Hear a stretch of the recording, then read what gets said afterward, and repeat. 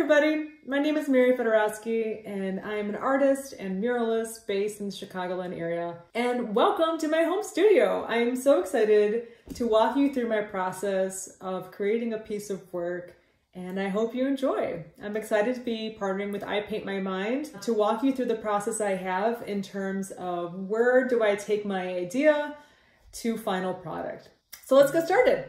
I feel it's really important to start with a sketchbook. So I get ideas, good, bad, and different, every single day for new pieces of work. And I try to just sketch them out just quickly and capture that idea so I don't lose it in a sketchbook every day, pretty much. So I use a small-ish sketchbook, about hand size, to write down little ideas that I have. Maybe take little notes next to it of saying, oh, change this color or move this piece around or however I want to do it. But really just start capturing those things in one spot if you can. That works for me personally. And many of these pieces that I have in my sketchbook that I've been thinking about lately are going to be part of my solo show next month. So I'm actively working to get some ideas out of my brain and onto canvas so I can show them for everybody to enjoy, hopefully. So the next step for me is sometimes when, it's kind of like a half step, right? So sometimes when I need to be inspired, I will just have basically just like a complete brain block. It's like writer's block, but for artists. So for me, I think it's important to just start looking at images that is in the direction of where I know I want to go, but I just don't know quite yet. So the couple books that I've been using lately that I would highly recommend. One is, this is a Faden book. It's Living in the Desert. This book for me is really inspiring because in general, my work tends to marry a kind of a desert landscape with a very minimalist architecture, some surrealist aspects to it as well. So that is a great book for that because it really is based in that. And seeing that I'm mostly inspired by the desert Southwest in, say, New Mexico, Santa Fe, New Mexico kind of area, all the way through Palm Springs, California, that kind of area. I recommend two books regarding Palm Springs. So one is the photographic work of Julius Schulman from Palm Springs, and that is by Michael Stern and Alan Hess.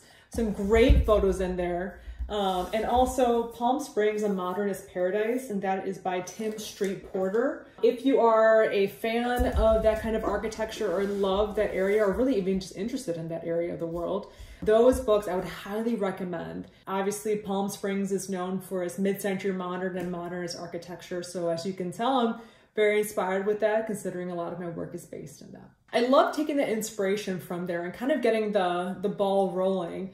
As an artist, as we all know, you don't want to copy somebody else. You want to just take that inspiration, kind of digest it, and then bring out your own spin on things, your own work, and the own intention that you want to have. So the next step, aside from that half step of research, if you don't need it and you have a great idea and you want to kind of communicate that right away, the thing I want to ask myself always is, what am I trying to say, right? What are we trying to say with our work? What feelings are we trying to create? What themes do we want to try to communicate? Where are we going? What do we want the viewer to take away from our piece of work? It's easy to create something that's just bland and beautiful, and that's fine. But what I want to challenge you with is to make sure that we're going at it with intention. So I ask myself those questions, especially in this body of work with the show that I have coming up, because we want to look at it as a whole, but also we want people to individually have a little bit of a backstory to each piece. So along with what we want to say, we want to make sure that we're creating that palette and that feeling with it too. So for me, what kind of mood do I want to portray in these pieces, right? Historically, I've had the luxury and the thought process of having more of the kind of sunrise, kind of sunset colors. So I typically use colors such as like a peachy tone, pinks, turquoise, sky blue. Those are, among others, are my main kind of base colors. I like playing off that warm and cool aspects when it comes to the color scheme. And for me, the use of those colors also portray lighting that's coming through. If there's, say, a shadow or a bright piece in that architecture, using a different color and that kind of play between warm and cool is very important to me. But we're going to stop here and just kind of reiterate that we talk about ideation, doing research. we're sketching things out and we're selecting what are our feelings and intentions behind that. And we're gonna move right to my studio bench. So we're talking color. So as we learned in school, we have warm colors and cool colors. So warm colors are in the side of the color wheel that's gonna be red and orange and yellow. And cool colors are gonna be more in the blues, greens, and purple areas. So for this painting, I wanted to create more of an evening, moody feeling. So I'm using a lot of teal as in the sky color, a light blue for the platform, dark navy for the water, and a lot of that purple kind of color in the mountain areas. To create that kind of nighttime, evening feel, a little bit more moody, a little bit more kind of quiet feeling. That's what I wanted to portray, and I hope it comes out. This is about halfway done. So I got the main base colors in, and I'm doing the detail work coming up next, but we'll talk about that next. So when it comes with your color selection, I tend to mix my own colors. Even though, you know, I certainly use color directly out of the tube, I tend to like kind of tinting my own colors and making sure that they're just the right shade to use for my work. So I will create a big batch of color and get it just right. And I tend to use these kind of like Tupperware takeaway containers. I think you can get them on Amazon. These are great because it creates a really nice tight seal. So as we all know, when it comes to, I use acrylic paints. Acrylic and air are just fighting against each other on an everyday basis. So the less you can expose that paint to air, the more time it'll stay fresh, it won't dry out on you, and you can use it for weeks and weeks and weeks. So I'll use that together. Another tool that I tend to use is blue painter's tape.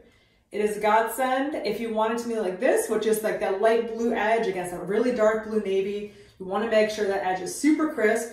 I'll tend to use blue painter's tape to make sure that that is really nice and crisp and sharp. That way it saves me a lot of rework time as well. And lastly, aside from brushes, which, you know, everyone has their own preference, I use a very sexy paper plate as my palette. I know you folks think, Mary has to have all this expensive palette work. You'd be wrong, my friends. Paper plate every day. When it comes to work though, in general, I want to make sure that you're putting those base colors in next. So the next step would be, for me, I sketch it directly on the canvas. So before I do my base colors, which I have done here, I will actually take the sketch that I've created in my sketchbook, finalize it there, so I know what size painting I'm going to be creating. This is a 30 by 30 canvas. And then I'll start to sketch it on the canvas itself. So people don't do that. I tend to like that, just to make sure that what I'm looking at feels really good. The composition is really sharp. And if I can make any changes to it now, when it's sketched out, that's when you want to make changes. So if you can avoid it, try to avoid making giant changes while you're halfway done, because that's really hard to come back from when it comes to painting, especially in acrylics and the way that I do it. It's a very crisp edge. It's harder to make some big changes. Small changes are okay, but to redo the whole composition, you almost have to start all over again. And that kind of defeats the point. You want to make sure that you're prepared. You feel really good about the work you're going to put on there. And it's so much easier to change a pencil strike than it is to change painting when you have paint all over it to begin with. So I will lay my base colors on. Again, confirm that's what I really want. I feel really good about this one. This one I'm so excited about. So right here, I have my sky color in here, which is a dark teal. I have the water here, which is a dark navy. And I'm putting in some mountains here. So this is the kind of medium colors that I'm going to be using. I added in my shadows here, and then I'm going to be adding in more of the light colors, more of the highlight colors next. I have my big composition pieces here, the stairway here, and my figure as well. And then I'm going to get to it. So after the spot, when we have this piece pretty much halfway done, we want to make sure that, again, solidify everything. I'm sure everything's going to be great at this point. You want to add your final details. And basically what I do is just go back with a fine-tooth comb. Here, the next step, again, I mentioned, I'm putting in highlights. I'm going to be putting in more shadow. I'm going to be putting in more of those final details that just make it that much more interesting. And then lastly, I go in with my fine-tooth comb, make sure everything looks really great. And then at that point, I just have to say it's done. So I don't know about you and your paintings, but for me, there are times where I can certainly rework.